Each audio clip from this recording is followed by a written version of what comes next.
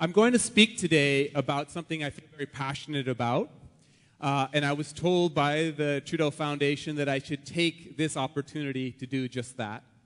And I'm going to talk about the many ways in which health science is spun, the many ways that it is twisted by social forces, by the media, and by the market.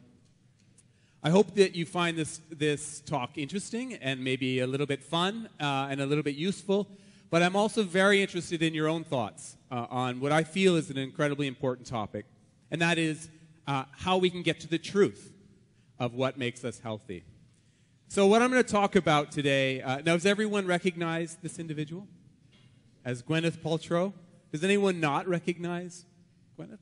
Well, as everyone knows, Gwyneth Paltrow is one of the most famous actors in the world, and she also assumes that she is a health expert.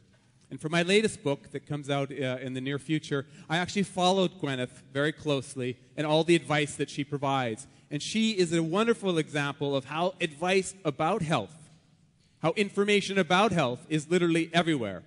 So I've structured my talk a little bit around a few questions from Gwyneth.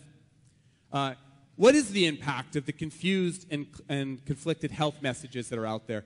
And as I'll see, I'll go through some of the evidence. There is a lot of evidence to support the fact that, yes, the health messages are tremendously confused, and this is having a tangible impact on the health of our population. What are the forces that twist health science? And is it really Gwyneth's fault? Yes, it is a little bit Gwyneth's fault. I will turn to the impact of celebrities on this story. But as we'll see, there's lots of evidence about how health science and how health information in general gets twisted. And then I am going to conclude with some recommendations. I'll pepper them throughout my talk about what we really can do to be healthy. And I'm sure everyone in this room has thoughts on this also. But I think it's true that we can almost ignore all of the information that is out there in popular culture about health.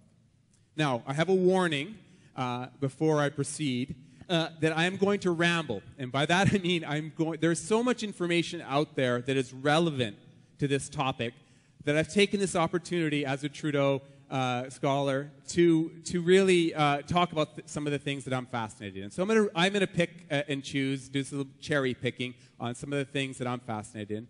I'm also going to speculate. Some of the things that I'm going to talk about, some of the conclusions are, I admit, speculation. But I think, again, this is a wonderful opportunity to do just that and to reflect on the evidence that I've looked at over my 20-year career. And then I'm going to conclude with some obvious statements.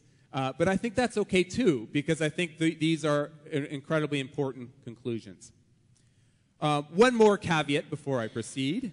I always think it's important for scholars to say what their biases are, to say what their conflicts are. And my bias is I always assume whenever I hear anything about health in the popular press, whenever I see anything about health in the news, I assume that nothing works. And history tells us that is almost always the case, particularly when you're talking about diet and fitness, which is tremendously important to the fighting of chronic disease. But I think you can almost always assume that nothing works. And I think this is an important point of view to take because I do think that kind of skepticism is healthy. For me, I need a lot of good evidence now to convince me that almost anything works.